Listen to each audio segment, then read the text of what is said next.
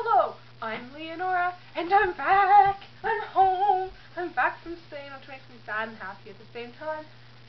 And I also just got my hair cut yesterday. If you're watching this, what do you think?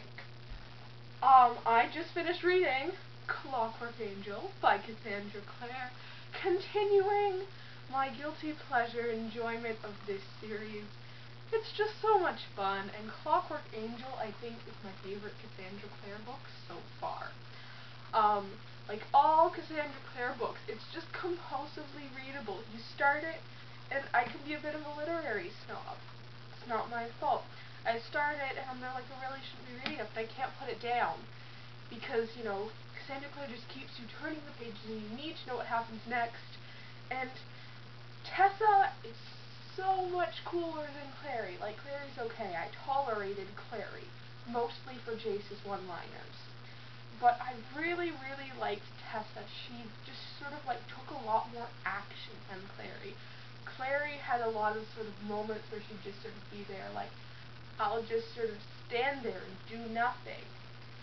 Whereas TESSA, whenever something was going down, you know, she found some way to contribute. Like, there's one part where she's literally, there are a bunch of vampires, and she's there like, I don't have a weapon. You know what I'm going to do? I'm going to turn this chair into a weapon. Like, full on, come at me, vampires. I'm ready for you. I have a chair.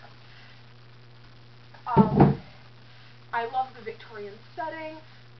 There's a character in it you've probably heard of. His name's Will Herondale. And he's my new guilty pleasure. He's my new guilty pleasure book boyfriend. I still might like Jace better because Jace has funnier one-liners, but I really do like Will. Just fun note, I ended up I was reading this while I was listening to The Planets by Gustav Holst, and it worked really well.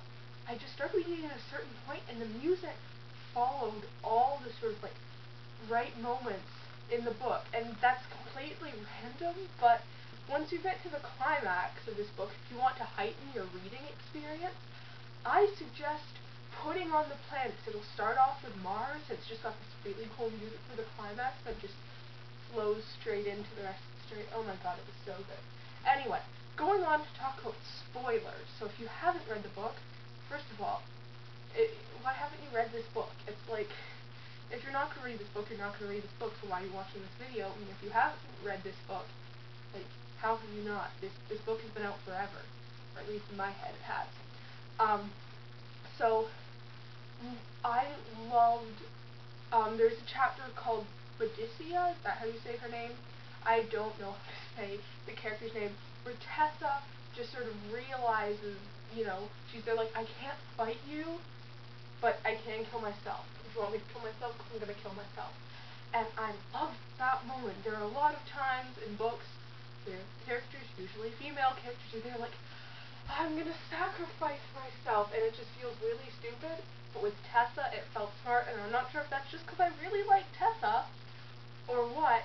And then when I loved the moment when Will finds her, and I'm just there, like, what is up with Will's angst? I mean, I'm pretty sure in the next book, which I'm going to start reading as soon as I finish this video, there will be some explanation for the angst, but sometimes, like, can we chill with the angst in YA book characters? That would be nice.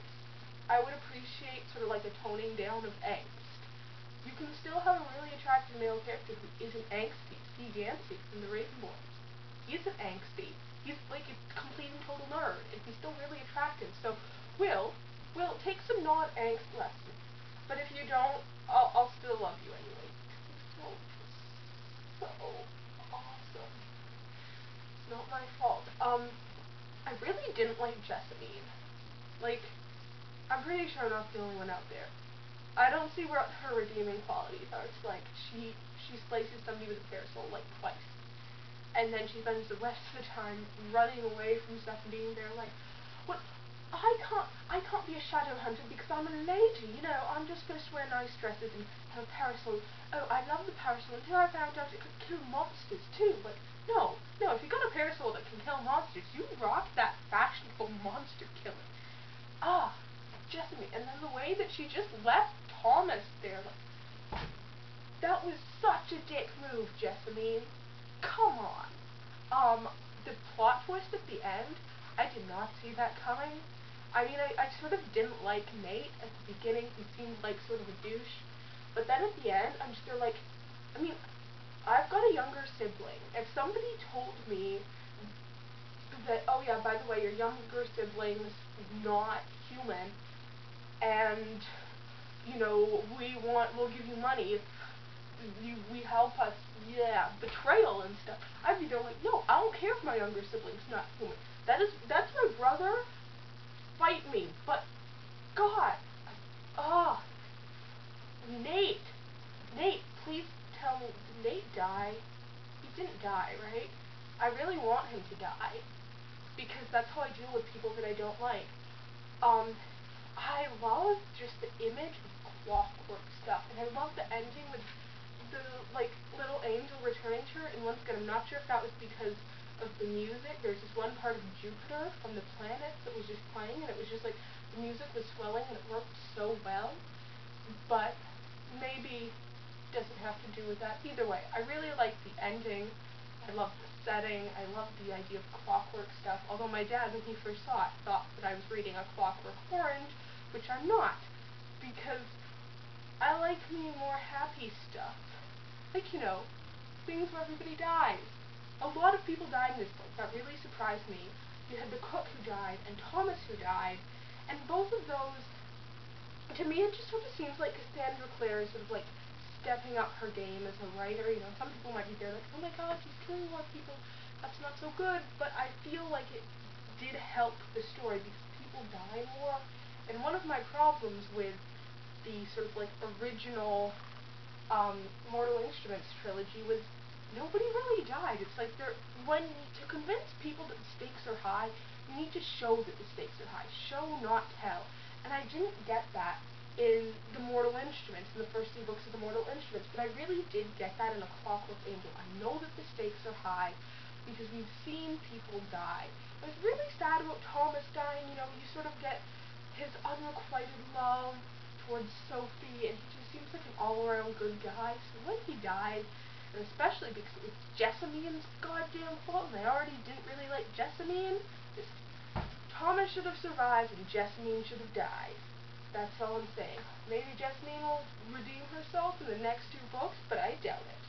Anyway, so if you're thinking about whether or not to read Clockwork Angel, this makes no sense because I just said all the spoilery bits. Still, Clockwork Angel was so much fun. It felt a little slow towards the beginning, but it really got going, and once it got going, I just couldn't put it down. I liked the ending. I'm really excited to see where Cassandra Clare goes from here as a writer, because I really do feel like she's grown as a writer in The Infernal Devices compared to the first 2 books of Mortal Instruments. So I'm just going to finish this video and pick up my next Cassandra Clare book. See you all then.